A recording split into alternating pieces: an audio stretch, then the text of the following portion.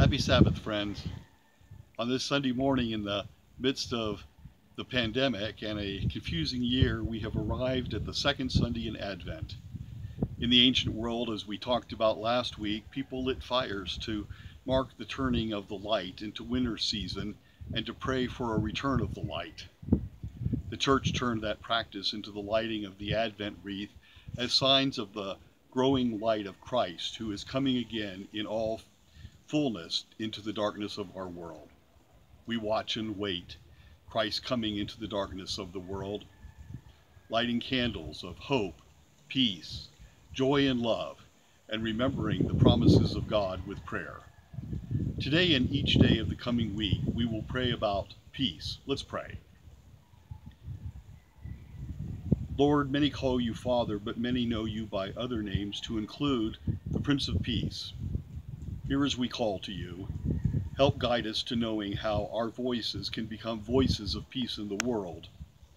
We know the prophets told us that you would send your Son into the world to bring us peace. We know also that as a sign of your faithfulness, that we should be agents of peace in the world. Friends, today as we gather together in prayer, I invite you to think about where you need to find peace in your life, and where you can contribute to peace in the world.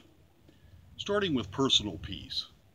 Peace in your family, your church, your community, and the world.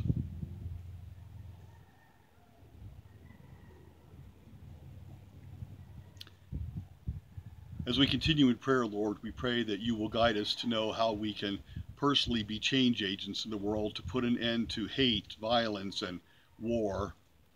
Help us to know what we can do, say, and act out as examples of peace in the world. Help us to combat systemic racism, domestic violence, gun violence, political conflict, and war. Help us to know our power to do so through you. Friends, our reading for today comes from the book of Isaiah, from the 40th chapter, verses 1 through 11. Comfort, O comfort my people, says your God.